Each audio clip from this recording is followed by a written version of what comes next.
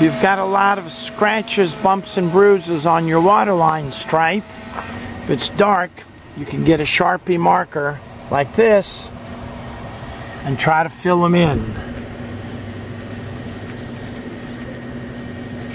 I agree it's only a band-aid, but it's better than nothing.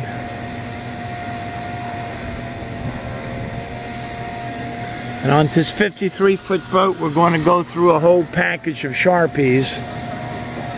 But it's better than having to do everything the right way. It's just that the budget did not allow to have the waterline removed and retaped. So just color these in, whatever color you've got. Sharpies come in different colors. Blue, black, whatever. But there you go. You can see my face in the tape, but you cannot see any more of the white gouges bumping off of barnacles and other things in the water.